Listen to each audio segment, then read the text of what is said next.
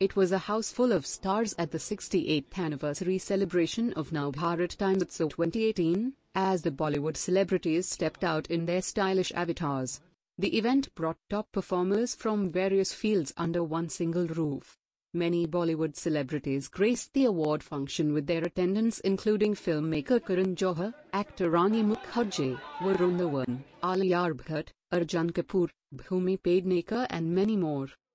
Alia Bhatt received Best Actress award for Razi, while Varun Dhawan bagged the Best Actor award for October. Karan Johar was awarded the Most Talented Cinema Personality award and Bhumi Pednekar won Most Promising Young Talent award, whereas Arjun Kapoor was bestowed with the Entertainer of the Year award.